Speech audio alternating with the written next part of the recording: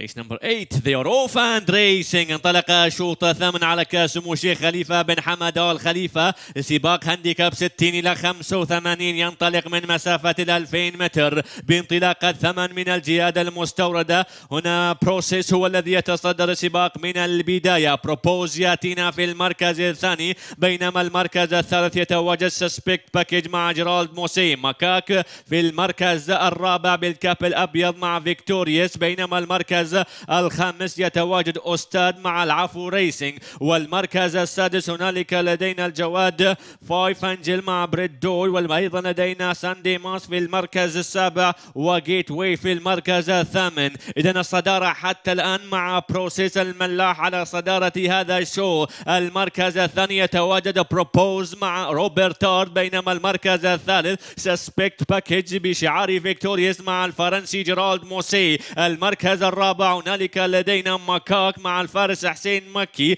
ايضا بشعار فيكتوريوس بالكاب الابيض. استاذ في المركز الخامس، بينما ساندي ماس ياتينا في المركز السادس. والمركز السابع هنالك 5 انجل وجيت واي في اخر الجياد. هنا الدخول في المنعطف الاخير الان بالخط المستقيم باتجاه خط النهايه. هنا صدر الان مع بروبوز هو الذي يتصدر سباق. المركز الثاني هنالك انطلاقه سسبكت باكيج مع جيرالد موسي، والمركز الثالث هنالك انطلاقه جيت واي مع العمانيان السيابي. لكن الصدارة الآن مع بروبوز على صدارة هذا الشو. محاولات من قبل ساندي ماس مع الفارس عبدالله فيصل، وأيضا محاولات من سسبكت باكيج. إذن الصدارة مع بروبوز فعلا أيها المتابعون الكرام. بروبوز على صدارة هذا الشو، محاولات أيضا من قبل سسبكت باكيج وساندي ماس، لكن بروبوز يطير إلى آخر أشواط الأمسية. إذن بروبوز بطل الشوط الثامن على كاس سمو الشيخ خليفة بن حمد آل خليفة. المركز الثاني سسبكت باكيج،